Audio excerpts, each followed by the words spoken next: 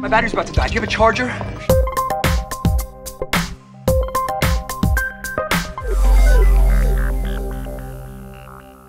You can create radio waves, send power from one spot to the other through the air. And this is completely mobile. So as you walk around the room, this tracking is constantly happening and finding where your mobile device is so it knows exactly where to send the power.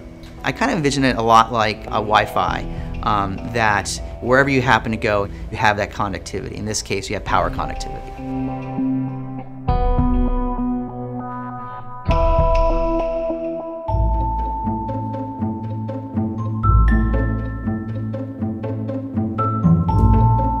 What Tesla did is he basically understood that if you call it Tesla coil, if you take this coil and you put current through this coil, it creates a magnetic field.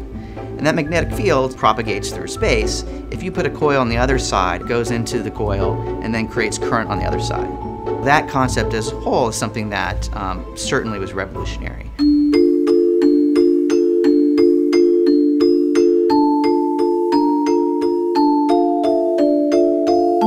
His tower would have loomed over the landscape for miles.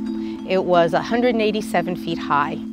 The purpose of the tower essentially was to be able to tap into the energy that Tesla believed was in the earth that he thought he would be able to transmit to people around the world as wireless electricity.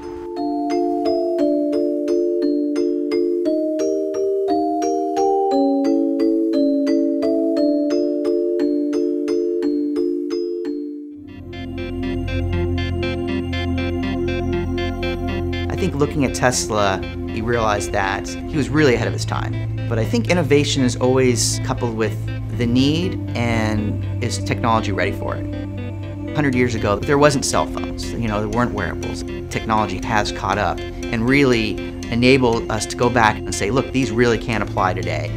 And being able to take their vision and morph it in today's world is very exciting. It just opens up a host of opportunities that people haven't even thought of yet.